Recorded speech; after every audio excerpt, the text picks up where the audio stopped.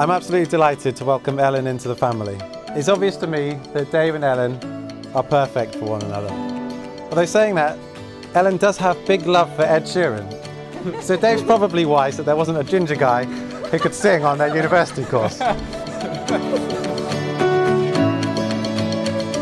and I first met at uni, where it took us a whole 3 years to find each other.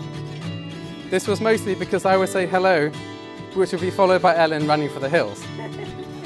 One time, genuinely, she even got in her car and drove away.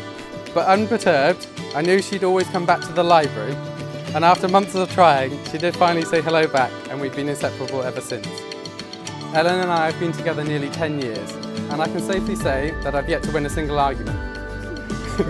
They have, however, been the best years of my life, and the memories of which I will cherish forever. You are such amazing people, kind, good and always happy. You have got a big heart to stand me every day. You two are so similar and so in harmony that you even have the same laughter, which is worrying. I'm happy and excited to be here with you guys today in this memorable day, expression of the love you feel for each other. I wish you lots of beautiful moments to spend together, full of joy and happiness. One day you will have a wonderful big family, your lovely cats included, and I hope you won't forget to introduce me to them, your children, as Uncle Jimmy.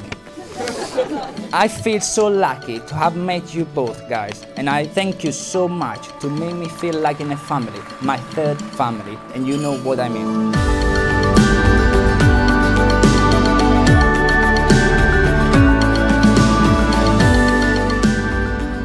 If I never knew you, if I never felt this love, I would never have no inkling of how precious life can be.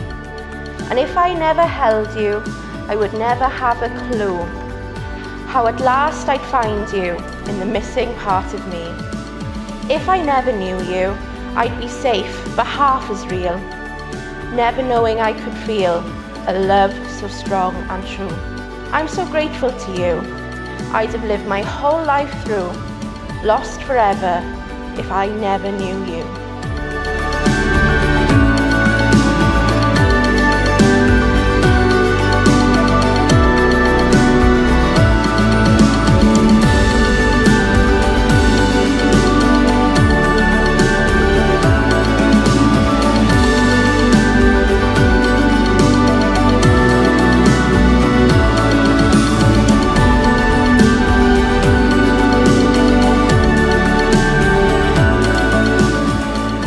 I was planning on saying this part in Welsh, but I kept getting graig and draig mixed up and didn't think calling Elin a dragon was the best way to start our marriage.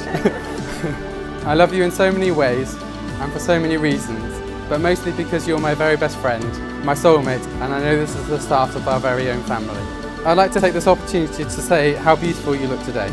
I know that you hate being the centre of attention like this, but I've never met anyone as kind, caring and selfless as you. You light up every room that you walk into, and I feel incredibly lucky today to be your husband.